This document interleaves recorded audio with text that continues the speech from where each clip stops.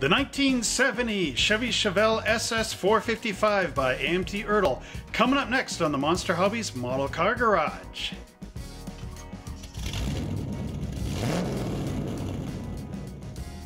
Hello once again, General Motors fans, and welcome back to another amazing Monster Hobbies unboxing video as we get to look inside the AMT ERTL 1970 Chevrolet Chevelle SS454. Now this is one of those amazing cars from the 1970s with a lot of muscle power, horsepower, and everything else. And if you have actually owned one of these cars, I want you to let me know in the comments down below. Pound that notification bell and like and subscribe, so that every time I make a new video, you are one of the first ones to see it. So without further delay, let's go down to our GM showroom and see what's in the box. And now we head back to the Chevrolet showroom for 1970 as we check out this amazing A-bodied Chevelle SS454 by AMT ERTL.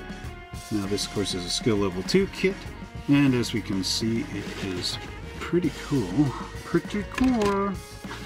Okay, if we turn the side here, we can see, if we zoom in a little, our nice engine detail and the built model.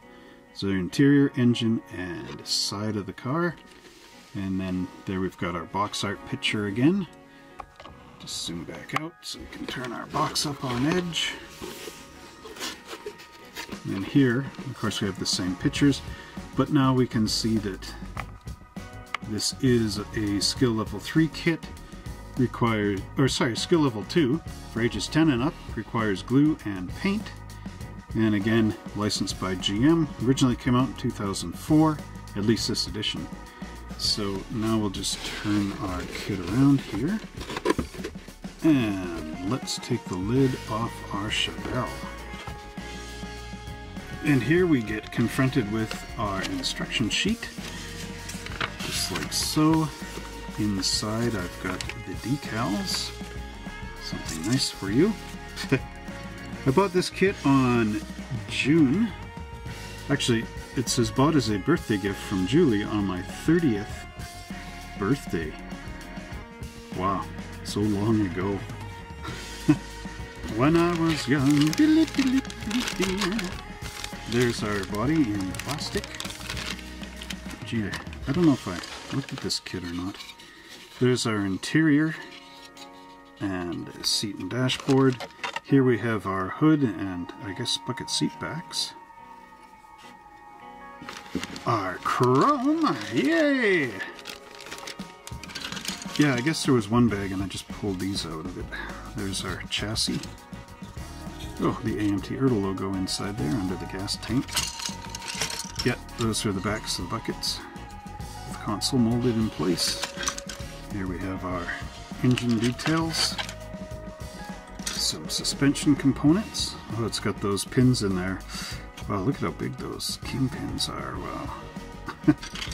Okay, there's our rear axle and firewall. Wow, look at that big engine components, intake manifold, and I wonder if that goes on there. Yep, that's like an air cleaner or something for the intake manifold. Take a look at that in our instructions. Look at how huge that air cleaner is. Holy smokes. Does the real Chevelle have a big air cleaner like that? Here is our infamous steering wheel in a bag, which seemed to be an RC2 thing to do for whatever reason. Anybody that worked back there, let me know what that was about. It was just like they decided to clip off steering wheel columns every single time. Like it should be molded on here or something, right? Like, what was with that? Anyway, there's our engine and all the rest. And our glass in a bag, which is nice. Saves it from getting scratched up.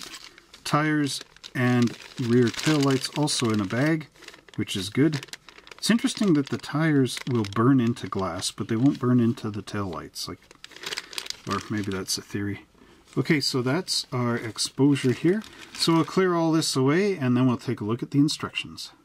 And here's our instructions for our 1970 Chevelle SS454. A nice, awesome looking artwork here as we open up our instructions and begin our adventure. So we'll just zoom the camera back here. And now AMT ERTL has these full fold out things. As we can see, this is RC2 down here. There's all our call outs for colors, so I'll just zoom this back up so we can read them. Now, here we have Chevrolet engine red, gloss black, flat black, semi-gloss white, black, pardon me, gloss white, flat white, gold, silver, steel, aluminum, amber, gloss red. Interior color is Y and exterior color is X. So we'll just go back out here again and open up our instructions. Now here in our engine we have our basic assembly, and as you can see this is a two-part engine block with transmission in two halves. Our oil pan is a solid piece, our cylinder heads going together on the sides, starter motor up in here, and our front engine cover. There's our pulleys and belts with the alternator and the fan. And I've noted each of the colors, so their fan is gloss black, flat black on our pulleys and belts, or sorry, on our pulleys, on our belts. Wow. The pulleys are gloss black. There's a plated alternator. And then all this in here is going to be Chevy engine red. Starter motor doesn't have a color call out, but it should be black. And here we have the stock 454 cubic inch LS6 motor. The air cleaner, that big gigantic air cleaner goes on here. It's a Ram Air style with that nice seal that butts up underneath the hood. So that's why it's huge. Here, of course, is our coil going onto our intake manifold. There's the valve covers going on. They say to paint them silver, so I guess they're not painted. Flat black for the thing there. Flat white for our open air element. Gloss black, there's a decal goes on here for air cleaner. There's our distributor, and that's basically the LS6, the stock version. Next up we have the custom 454 V8, and I do believe this is fuel injection. And that is our cover for fuel injection plus the hoses. There's our intake manifold, the big tall sky riser. And then we've got our distributor and the coil going together, and here are plated valve covers. Now the next panel shows our stock tires and stock wheels. Actually, these tires are universal. It says to trim out the plug inside the tires. And then here we have our GM stock wheel. It's showing you to paint in here flat black, leave the rest of it chrome. And the details, there's our wheel backs, and it will all fit together in here. These are the nice Firestone tires with the groove inside, as made by the last group from AMT. Now what I mean by the last group from AMT, of course, is before the RC2 takeover, when AMT was still its own company. Now here we have these cool custom wheels. I hope they're in the kit, because sometimes they would say, hey, there's custom wheel, and then it's not there. But these ones are kind of neat. They've got neat little holes in them.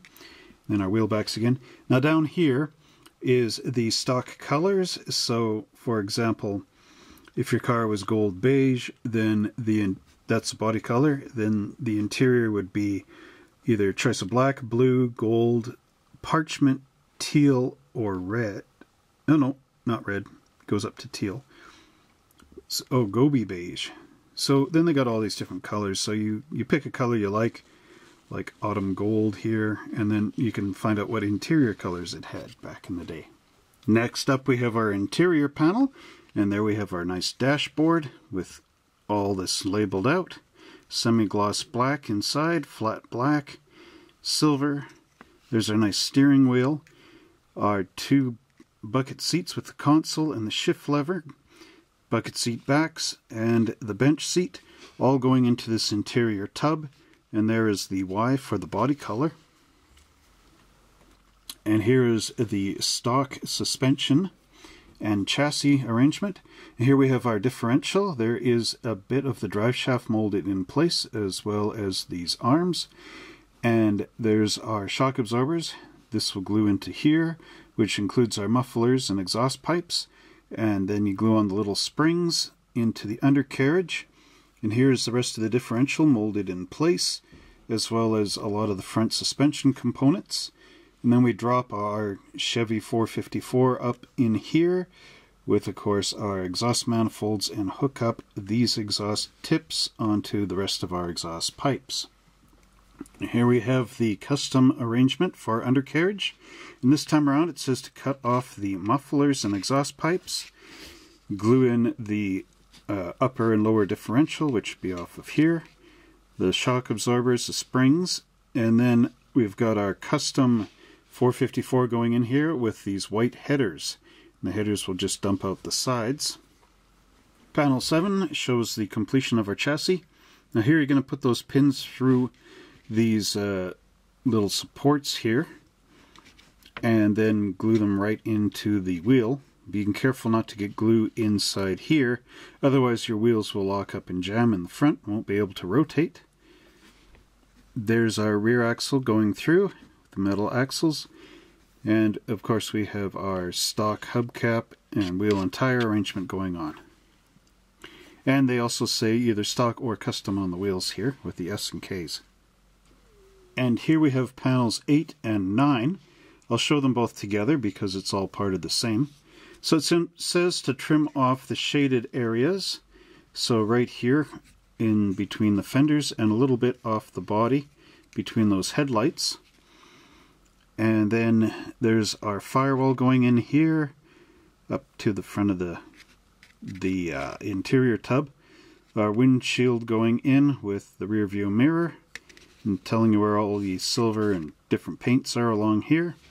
And then in section 9 it's showing to open up some of the trim around the headlights, and then you can glue on your front clip in here.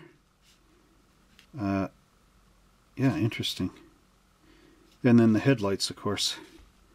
Just trying to see how this would go together. Oh, okay, so the front chrome goes up and you link it in from behind and push it forward that way. Now sections 10 and 11 show the completion of our body. So here it'll click onto our chassis, and then you put in your radiator wall here with the upper radiator hose and your battery onto the rad support. Then our rear tail lights are going into the rear bumper. There's an area here to paint flat black, put your decal on, and then the exhaust tips here and here. And then number 11 shows our decals going on the hood and the trunk lids, the hood popping in place, and then this item here, which looks like the top of the fan shroud, going in place. Interesting, they show the fuel injected motor sitting here. And that completes our look at the SS Chevelle 454 instruction sheets. Now let's go down and check out our plastic components. And here we have our Chevelle body, looking like a true Chevelle of the era in 1/25th scale, which of course the Revell monogram kit coming up next week is in 1/24th, so it would be slightly larger. But here you can see the area that we need to remove there and there.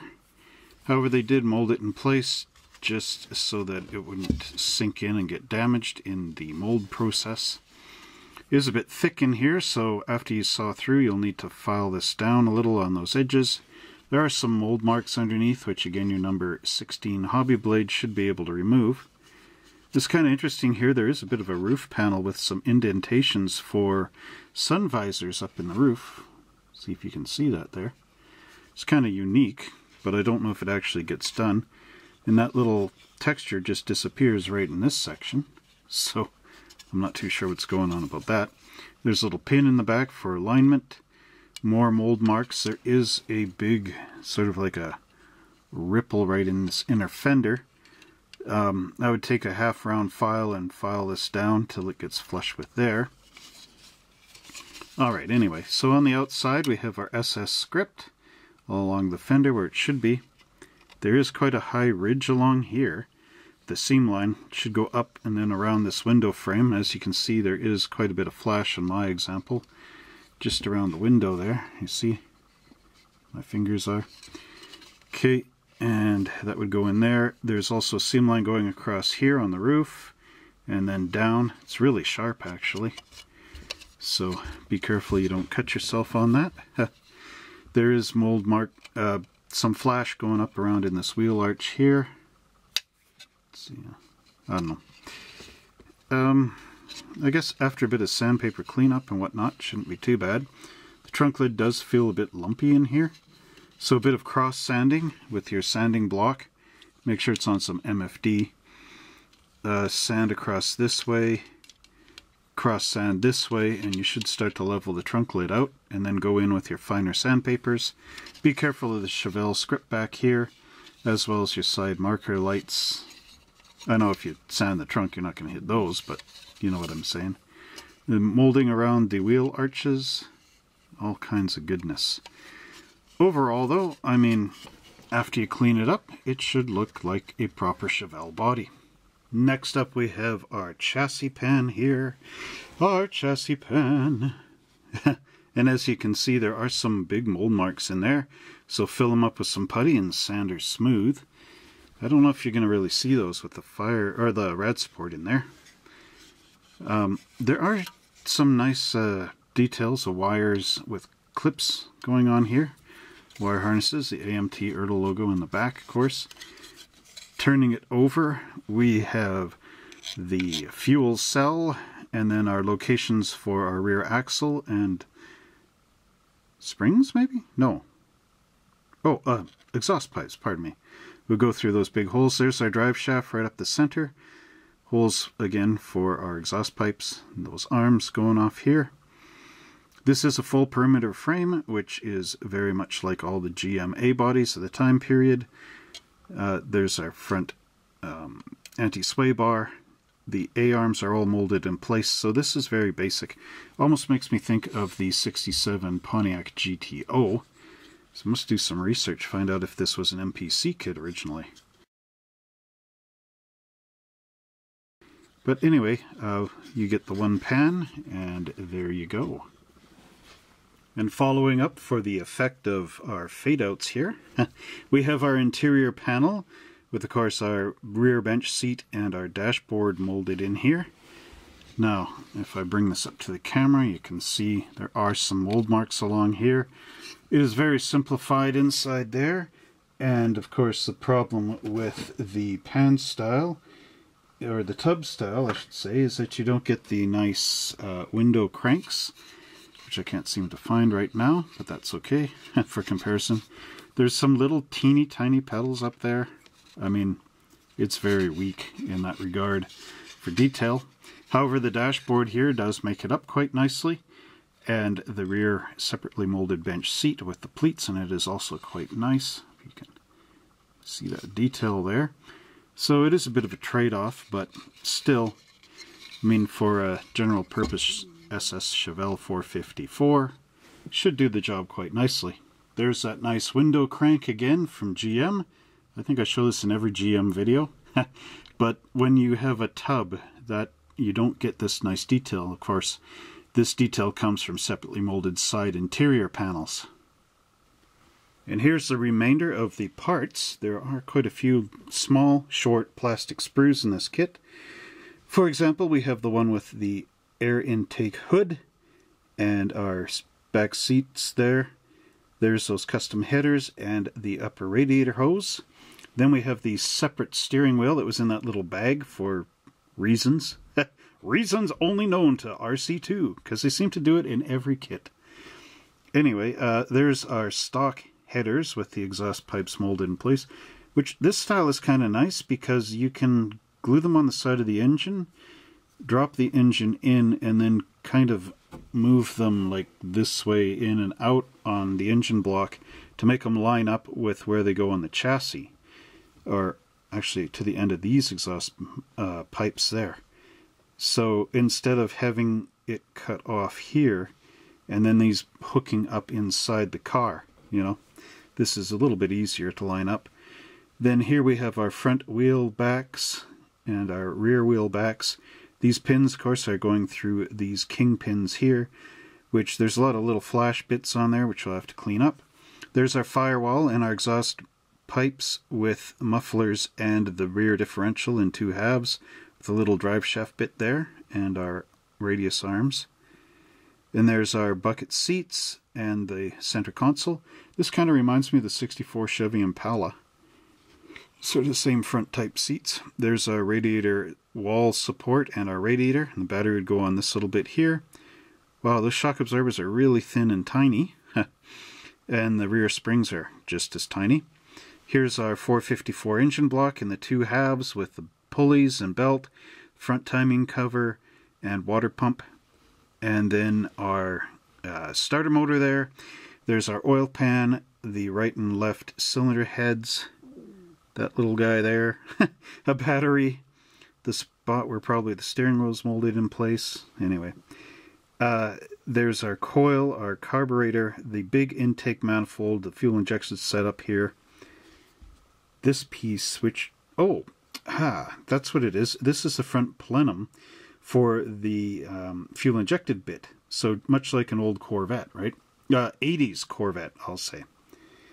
So there's our air cleaner for the induction molded hood scoop there, plus the top of the air cleaner and our distributor.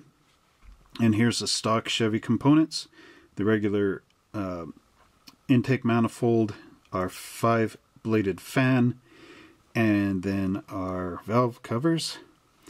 So let's just pull some of this up for the detail. Let's see, what do we want to see? Well, maybe not this so much. Maybe not this so much. How about the seats? The seats have the nice tuck and roll pattern.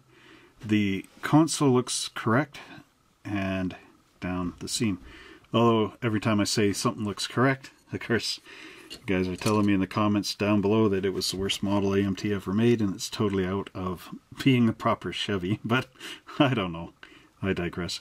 Okay, there's our steering wheel with the SS Chevelle. Kind of rally sport, I guess. And then our hood here contains the hood hinges, or not the hood hinges, the hood pins. And then the little induction bit that pops up. There's some script along the side of the hood, right in there, which would be correct, but it's very low. You don't really see it. Well, if you painted it, of course, it would pop up, and then you could get it with a silver on a fine dry brush. There, of course, are some mold marks and some raised marks up here, which will have to be taken down. You can see them better up there. Seat backs, all this gets covered, luckily. The headers have some mold marks in them, so you'll have to shape those with the number 16 hobby blade or fill them in. There's our little intake manifold for the stock version. The valve covers look about correct. These would be painted Chevy orange, possibly even aluminum. There's our big fuel injection intake. Little box on there. Neat looking stuff. Of course, this will come down the sides of this quite a bit, sort of sitting down sort of there. Looks really nice and crisp. Whoop. Because it would help if I didn't drop it, right? And then finally we have our engine here. You can see the standard transmission molded in place, although the pedals on the floor are pointing at an automatic again. Kind of sucks when that happens. You could use some evergreen sheet just to make a pedal in there. Anyway, that's sort of what we're looking at. Mold marks along the back again on that firewall, or pardon me, rad support. Anyway, so just bring our parts back for their final curtain call here, and I hope I can arrange this properly, considering that I'm totally rearranging this. Okay. Oh yeah, no problems. No problems. So there's all our components to complete the gray pieces of this kit. Next up we have our chrome components. Here we've got our rear bumper and our front grille, as well as the 4 stock GM wheels. And then here we have those custom wheels, so yes, they do exist, which is nice. There's our chrome alternator, the custom valve covers, exhaust dumps, rear view mirror, and the shift knob. So not too much chrome in this. There are a lot of empty boxes in here, so at one time there must have been some nice chrome pieces that got kind of clipped out of future molding processes. Probably something up along here too, just to fill this in. So it'd be nice to see an older version of this kit. Let's see what else was on there. I bet a lot of race components. Custom grills, George Barris stuff, I don't know. Anyway, those wheels look kind of cool though. You could paint those center circles flat black. Give them kind of honeycomb look. I don't know. Detail is quite nice on here for the parts you do get. Chrome grille looks pretty excellent. Of course, put in some flat black in there. Same with this recessed area here on the rear bumper, just to make it look right. Anybody actually own a real Chevelle out there? Let me know in the comments below how you liked it. This, of course, you could paint all flat black in here, get rid of those mold marks with your hobby blade. Some really high ones in that rear bumper there. Paint it all black inside so you can't see it when you flip the car over, but you can still see the chrome on the outside. Overall, for what's here, it's not bad. Next up we have our clear components. In this, it looks like your typical made in the 70s style windshield going on here, windshield and rear panel, because of course we have the connecting clear glass bridge going here. You could always saw this off there and carefully glue it into the windshield frames and rear window frame, just to make it look better when you turn the thing upside down, that you don't see these rails going up through your ceiling on the inside. There's our 4 little headlights, so be careful you don't send those flying across the room. Remember, if there's a crosshatch pattern in there, that it goes north and south and not at a 45-degree angle, or worse off, 60-degree angle or 30 or something bizarre. So make sure they go straight up and down with the way they are. And then, of course, our 2 little red taillights in here. And if you put a piece of silver, paint them silver from the back or whatever, they will pop up, much like here on this wrench. See? Instead of just kind of looking black-red. Again, there's a lot of mold marks under here and serial numbers. So again, you know, just what offends thee, cut it out. Anyway, but overall, all nice and good, and I'm glad that they put these in clear plastic bags so it wouldn't get all scratched up or tire burned.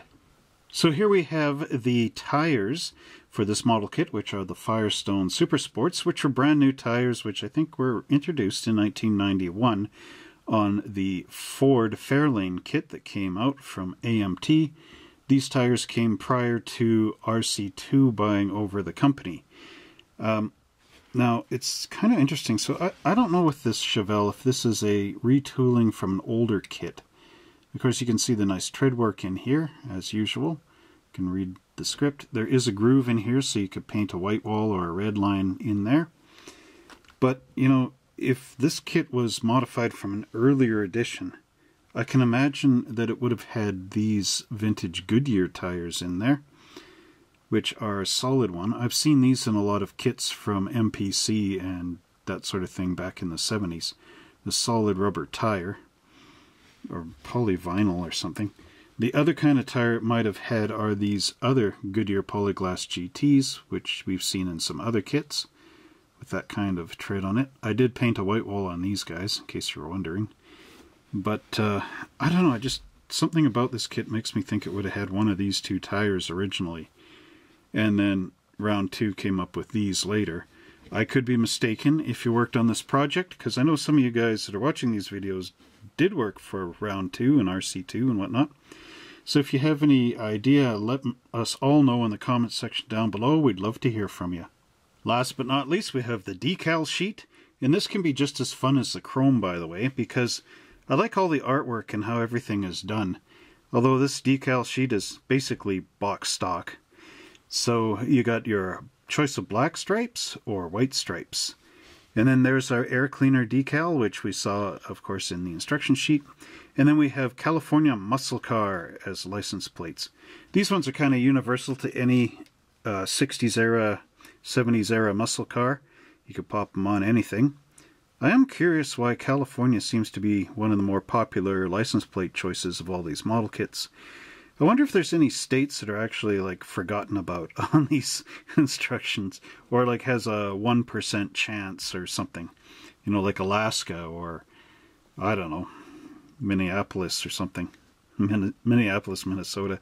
I don't know. Anyway, it is a pretty nice decal sheet.